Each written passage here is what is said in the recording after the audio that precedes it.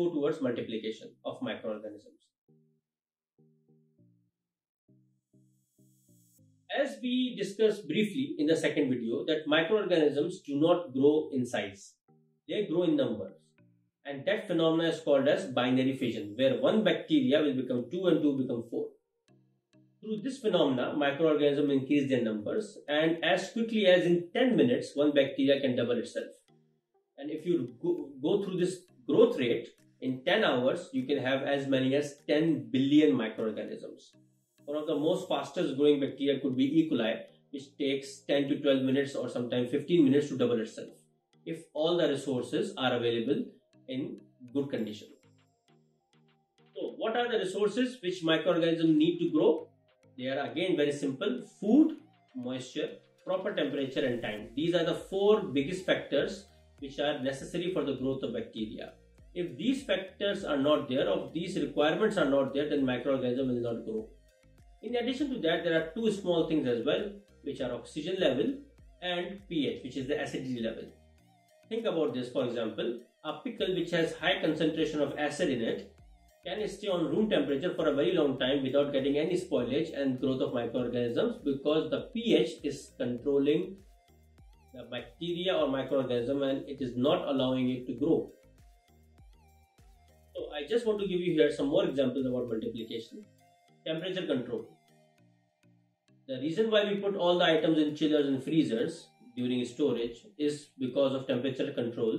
Low temperatures stop the growth of bacteria. They do not kill bacteria, but they stop their growth. Similarly, at high temperatures, also microorganisms cannot grow. One more thing to understand here is time. If we leave food at room temperature, then we need to consume it in quick time, so that again we do not allow microorganisms to have ample amount of time to grow. If the time is not there, then bacteria don't have enough time to multiply into large quantity and cause illness inside the body of the person. So coming to the controls, some of it already I have discussed with you. So don't give time to microorganisms to multiply. If you want to keep food, keep it at high temperatures above 60 degrees Celsius or low temperatures. Reduce moisture by using dehydration methods like salt or sugar. Salt is one of the oldest methods of controlling spoilage from microorganisms. In very olden days also, people used to apply salt or spices on the food to dehydrate it, and as a result, they can store it for a long time.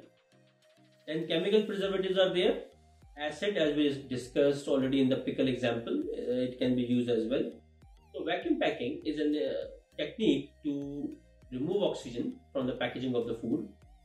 Through this, we can increase the shelf life of the food. But for these packs also, we need to store them in the chiller, because there are bacteria which can grow without oxygen as well.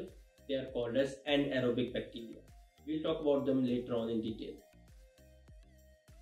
So this diagram shows what happens to microorganisms at different temperatures. You can see here very clearly at lower temperatures, where temperature is less than 0 or around 0, the microorganisms do not grow because they are dormant. Around 0 to 5, there is very slow growth, and mainly spoilage microorganisms can grow at that temperature. Pathogens don't grow less than 5 degrees Celsius. Then from 5 to 60, this is called as danger zone. In danger zone, microorganisms can grow very, very fast and do spoilage of food and or increase their numbers if they are pathogens, and then later on cause disease in the body of the consumer. Between 20 to 50, it is called as rapid multiplication, and this is the most, you can say, this is the most beneficial temperature for the growth of bacteria. Above 60 degrees Celsius, microorganisms start to die because their enzymes starts to become denatured, and at higher temperatures above 75 and towards 100, many of the bacteria or microorganisms die. However, there are some bacteria which can survive these temperatures through spores. The spores we'll discuss in the survival topic of this video. Okay, so how do we control microorganisms and how do we control their spread? We discussed in contamination. For multiplication control, we have discussed their control as well. Now, how do we kill bacteria or how do we destroy them? So one of the most easiest method of doing that is to do cooking. Thorough cooking kills microorganisms. Other methods are like pasteurization, sterilization. All these are heat treatment methods of food and through which we can kill microorganisms. Other methods of killing bacteria are chemical, like chemical sanitation.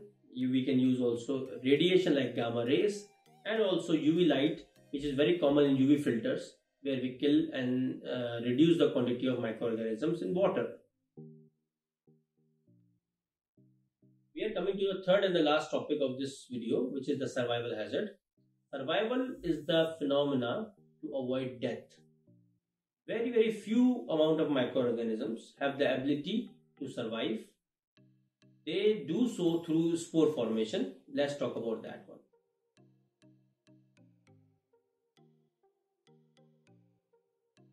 Spores are resistant resting phase of bacteria. They can survive high temperatures, freezing temperatures, chemicals, dehydration. In the same time, they cannot grow because spores are like particles and they have no ability to grow. So they are only a survival mechanism, not a multiplication mechanism. So take example of a beef stew. In this beef stew, there is a lot of microorganisms. When we start cooking this beef and the temperature goes high, microorganisms start to die, but there will be some bacteria which will form spores like this mechanism, and the spore will be released out of the bacterial body and the bacteria will die itself and the spore will survive. So a bacterial spore cannot do anything. It is a particle, it cannot cause infection, it cannot grow by itself. But if good conditions or suitable conditions come back, then there's a problem. So let's suppose I eat food item and in that food item there are hundreds of spores of bacteria. Nothing will happen to me because inside the body also the suitable environment is not there. However, on the other hand, let's suppose after cooking we left the food outside for a long time and there is already food there, moisture is also there, and after leaving it for a long time in room temperature, the temperature comes down and the temperature is suitable for the growth of bacteria, which is the danger zone, and time and everything else is also suitable, then this spore will germinate. And after germination, it will give rise to a vegetative living bacteria, and this bacteria will now start to multiply, which is a problem now. The number one reason of food poisoning all around the world is leaving the food at room temperature for a long time after cooking. Nobody gets food poisoning from raw food, guys. Please remember that. Nobody consumes raw food. Have you ever eaten raw chicken? So you will never get food poisoning from raw food. Food poisoning happens from ready to eat food items which are left on room temperature for a long time. Or it can happen from cross contamination as well. But number one reason is allowing the food to stay at room temperature and allowing spores to germinate and then bacteria to multiply. An additional problem with this kind of scenario is that some of the pathogenic microorganisms can cause or they can produce toxins. Toxins are poison produced by bacteria. These are the byproduct of growth or multiplication. When microorganisms consume food and they multiply, they have to produce some kind of byproduct or a waste. This acts as toxin in our body, and there are a lot of various different side effects of these toxins. Some of these toxins are heat resistant and cannot be destroyed through heating. So, last point again, how do you control the spores? The spores cannot be controlled, they will be there. If the bacteria has the ability to form a spore, it will form the spore. But the good thing is that spores are not dangerous. What we need to do is that after cooking, we do not allow multiplication of bacteria, and these are the controls of multiplication which we have already discussed. So just to put everything in perspective, after cooking, do not let the food stay in room temperature for a long time. Either consume it fast, which means control of time, or do cooling rapidly so that you can reduce the temperature fast and then store it in the chiller or a freezer, where again you control the temperature and time. If we allow the food to stay at room temperature and slowly cool down, and then we give opportunity to the spores to germinate, and then bacteria to multiply, and then they can also make toxins. Last but not the least, most important point of this whole video today, pathogens do not spoil the food. That's why they are called as pathogens. Pathogens cause disease. They do not show any signs or symptoms in the food. The food taste will be same, smell will be same, but after consumption, the body will have disease. That's why these are called as pathogens. On the other side, spoilage bacteria, they have no interest in causing disease, so they spoil the food. They make the food having bad smell, sliminess and stickiness, and that's why we don't consume that food item. So if the food looks okay, it does not mean it is 100% okay. We need to control all the scenarios. We need to control multiplication and contamination for the food to be really safe. So this brings us to the end of our topic of microorganisms. If you enjoyed this content, please subscribe to the channel and like the video. Press the bell icon so that you can get timely updates.